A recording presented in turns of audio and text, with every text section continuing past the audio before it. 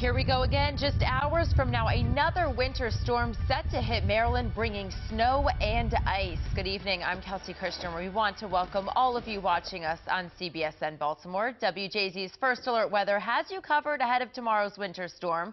Stetson Miller has the latest on how the state is preparing. But let's start with Marty Bass. He is in the First Alert Weather Center tracking the storm and has the details. Hey, Marty. Thank you very much, Kelsey. Good evening, everyone. How you doing?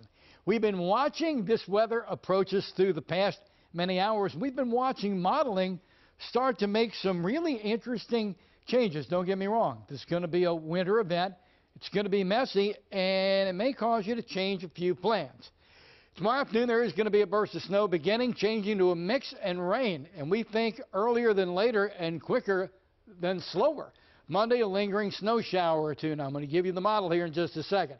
But I want you to know, Western Maryland, all snow, and in some cases, plowable accumulations.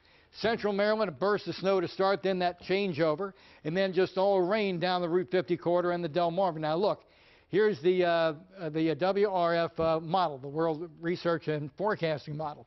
It's bringing in a little burst of snow about 2 o'clock.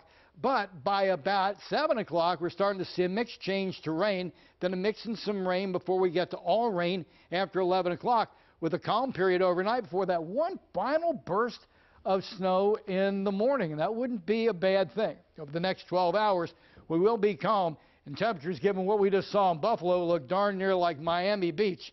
Anywhere from 10 to, well, 25 degrees by noon. But during the overnight, will be basically 10 and into the teens. Calm now, not so much so in 24 hours. Back to you.